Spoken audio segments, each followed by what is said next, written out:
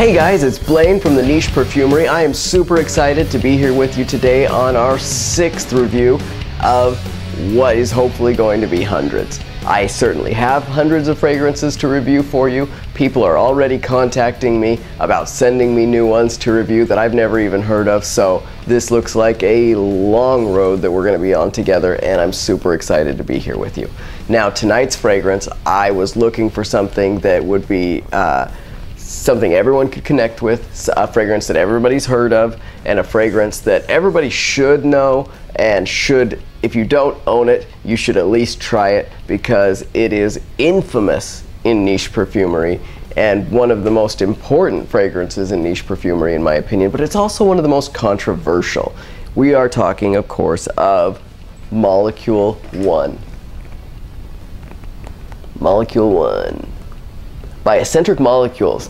Now, Escentric Moleucles is a fragrance line that's produced out of London. It was crafted by the perfumer Geza Schoen, and it is it's the business side of Escentric Moleucles is held up by Tim Blanks and Jeff Lowndes and Geza, and I believe there's one more person, and please forgive me for not remembering who it is.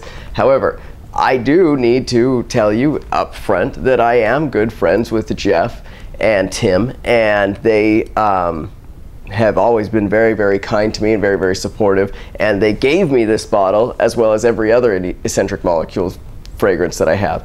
I will, however, try to be as impartial as I can in telling you what it smells like and what I think about it, and give you a good idea of what kind of fragrance it is nonetheless. Now, the reason that I say that Molecule 1 is very controversial is because it is made from only one ingredient.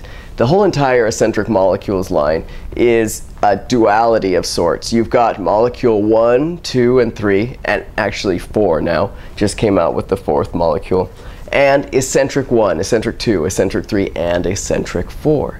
The difference between these 8 fragrances is that all of the molecules are single ingredient fragrances, meaning that inside of this bottle, as well as the others in the line, is alcohol and one ingredient. In this one, it happens to be Iso-E Super. In Molecule 2, it's ambroxan. In Molecule 3, it is vetiveryl acetate. And in Molecule 4, it's javanol.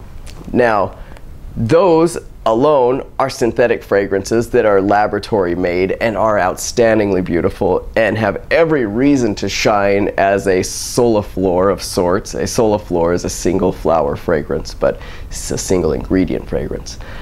They have every right to do that, but people hate on it because they say, well, it's only one note. There's no skill involved in that. There's no talent involved in that. All that he did is just take one ingredient and one carrier and put it together, and anybody can do that. And you're right, anybody can do that. You can purchase Iso-E Super online from suppliers.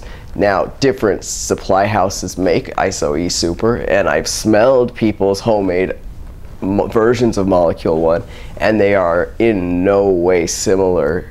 They're similar, but they're not this.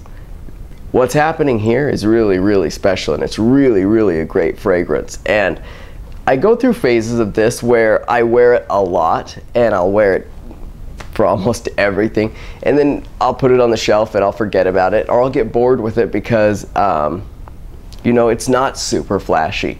It is not super, you know, it's not like Black Afghano. It's not like some of these other fragrances that have tons of hype around them and are just really big talk about. Molecule 1, however, is really special because it's made from a molecule, Iso-E Super, that has an interesting effect on the nose. Iso-E Super, when you smell it, like initially you smell it and it smells very, very good. The smell that you'll get when you spray this and you smell it, and you know what, let's take a smell of it right now. Let's spray it on there. Yeah. When you first smell it, it is a very, very pleasant, woody, soapy, sweet smell. Very, very parallel with clean laundry, or the smell of laundry while you've got it in the washer and the suds are going and it's washing, and you open up the lid and you smell inside, and you smell that the smell of the fabric softener and the detergent and the water, and it's all together, and it's emitting a fragrance. That is probably the best way that I can describe what Molecule 1 smells like. It is incredibly, incredibly pleasant. Now, the interesting thing about it, though, is that because it's a musk molecule, your nose is only able to smell it for so long. You will eventually, some people quicker than others, you will eventually become anosmic to it. Anosmic means you won't be able to smell it. You know the effect that happens when you're in a place that really, really smells bad, and after a short time you can't smell it anymore? That's what happens. Our body has this means of doing that when there's a bad smell or whatever, that we can tune it out. Now, what's happening with this is that it's a very, very large musk molecule. These very, very large musk molecules bind to the receptors in your nose, and once they've all bound to the receptors, you do not smell it anymore. So it has this ghosting effect that comes and goes throughout the day. You will wear Molecule 1 and you will smell it when you put it on, but by the time you leave the house, you will swear that it's gone, you can't smell it anymore, and a lot of people will write a terrible review about it while they're in traffic on the way to work the first time that they're wearing it because they can't smell it. But the crazy doggone thing is that everyone else you walk past in the hallways, in the elevator, when you meet and shake their hands, every single other person, they can smell it. And you smell great, and you are going to get tons of compliments. To this day, you know, as much as I like this company and I like the guys that founded it, that has no bearing on the fact that I get more compliments when wearing Molecule 1 than any other fragrance in my entire collection, because it is just a stunner. It's just so, so good, and I get probably equal compliments from guys as girls because it's so universal. So if you are a female, this is a great fragrance for you. If you're a male, this is a great fragrance for you, because universally it smells amazing. Now, some people say, I don't know how true this is exactly because I don't know the science about it. Some people say that it smells different on everyone's skin. Now, you'll hear that about fragrances in general. You'll hear that every fragrance smells different on every person. I don't know if I want to get into this really here.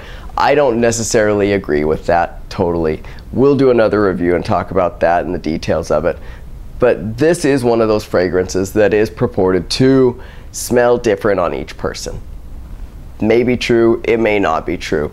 But the fact is that when you wear it, you'll smell it, and then it'll go away, and then you'll get up from your desk to go, or wherever you are, from doing whatever you're doing, you'll get up to walk somewhere, and then you'll catch a whiff of it, and you'll smell it, and it'll smell awesome, and then just as quickly as you smell it, it'll be gone again. And that'll happen all day long, because this is a very, very, very long-lasting fragrance. It just doesn't get that much credit for being that, because you don't smell it all day long the way that you would a fragrance like Black Afghano, because that is Black Afghano is very high ciliage, it's very strong projecting fragrance, and you can smell it and smell it and smell it.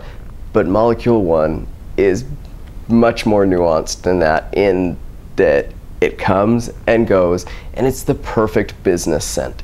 Every single job interview that I've gone on, or important meeting that I have to be to, even when I go to the dentist, I choose to wear Molecule 1 because I know I'm going to smell amazing when I walk into the room. I know that I'm going to smell great as I meet the person, and I know that I am not going to overwhelm them with my fragrance, because they and I will both become anosmic to this fragrance, and they will only remember how great I smelled when I walked in the room. They may catch another whiff of it depending on how long we're together or how long the meeting is, but they're not going to be sitting there smelling thinking, gosh, this guy put on way too much cologne.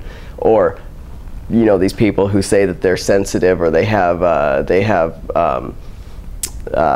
allergies to fragrance. I don't know, but I don't think that really happens with Molecule 1. I'd be interested to know from any of you who do have allergies to fragrance, if you have tried Molecule 1, how does it affect you? Because I would love to know. So please comment below, let me know, because that would be really cool to find out. To me, my wife's very sensitive to fragrance. This does not seem to bother her. And I only get compliments on this one.